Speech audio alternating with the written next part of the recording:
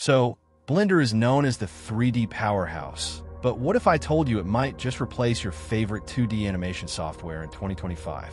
Sounds crazy, right? Stick around, because the truth is a lot more surprising than you think. In this video, I'll break down exactly how good Blender really is for 2D animation today, why more artists are making the switch, and the shocking limitations you need to know before you dive in. By the end, you'll know whether Blender should be your go-to for 2D or just stick to 3D. But here's the twist. There's one feature hidden inside Blender's grease pencil that could actually give it an edge over traditional 2D software, and most people don't even know it exists. Blender isn't just for 3D anymore. The grease pencil tool lets you draw, animate, and even combine 2D with 3D in the same scene. This means you can do frame-by-frame traditional animation and cutout style, all inside one free program. Blender's grease pencil is a unique and powerful tool that combines traditional 2D animation with 3D workflows. It allows artists to draw 2D strokes directly in a 3D space, making the strokes vector-based and editable like 3D objects. This capability enables animators and artists to blend hand-drawn 2D elements with 3D models and scenes, providing unprecedented flexibility and creative control. Drawing and animating 2D frames in a fully 3D environment, allowing strokes to be positioned in 3D space. Vector-based strokes that can be sculpted, edited, and animated frame by frame, or through rigging and cutout animation techniques. The ability to place strokes on surfaces of 3D objects or in free space for layering, parallax effects, and complex scene integration. Support for traditional animation tools like onion skinning, keyframes, and interpolation. Compatibility with Blender's rendering engines and animation pipelines, enabling export of 2D animations with 3D effects. With Grease Pencil, Blender artists can create anything from simple 2D sketches to complex animations that interact seamlessly with 3D elements, truly unlocking new dimensions for 2D art and animation within one software environment. The pros: why people love it. It's completely free. You can mix 2D with 3D effects seamlessly. Huge community and tons of tutorials popping up in 2025. Non-destructive workflow with layers and modifiers. The standout feature for 2D animators, it lets users draw and animate in a 3D space. This allows mixing traditional 2D animation with 3D effects and environments, creating more immersive and dynamic animations. Blender is completely free, making it accessible to artists at all levels without the barrier of expensive licenses. The open-source nature fosters rapid development and a large supportive community.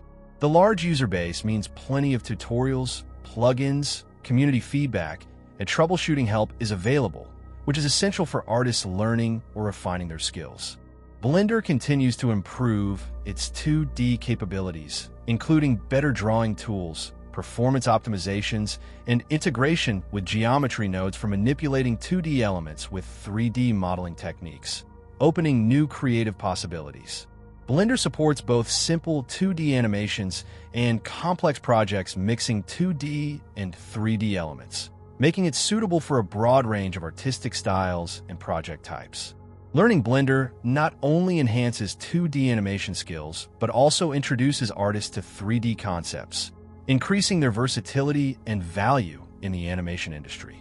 In summary, Blender's combination of powerful features, affordability, continuous development, and creative freedom make it a highly favored choice for 2D animation in 2025, especially for animators who want to experiment beyond traditional 2D techniques. The cons: the shocking truth. The learning curve is real.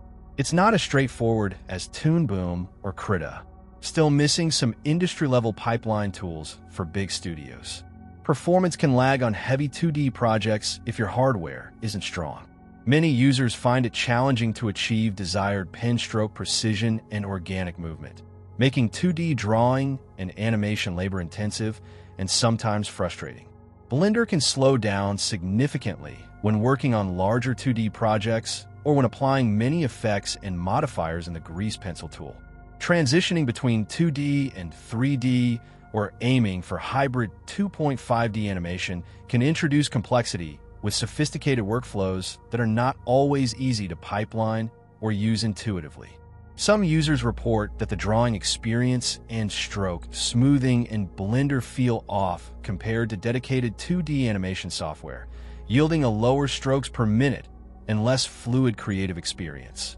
Blender provides 2D layers and effects, but does not have a simple node or system to automatically generate final lighting.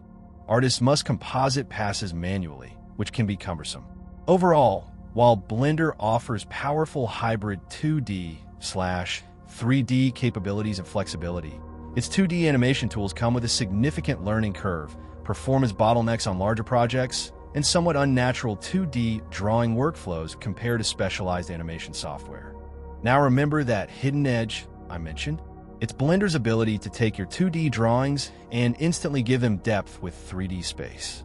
Imagine a hand-drawn character walking through a fully 3D environment, all without switching software. That's something traditional 2D programs just can't do. But here's the kicker. Will Blender actually replace 2D industry giants like Toon Boom or Adobe Animate? Or is it destined to stay the cool, free alternative? That's what's sparking huge debates among animators right now. So what do you think? Is Blender ready to take over 2D animation in 2025? Or do you still trust the classics? Drop your thoughts in the comments. And if you got value from this breakdown, hit that like button and subscribe for more Blender secrets, tips, and honest breakdowns you won't hear anywhere else.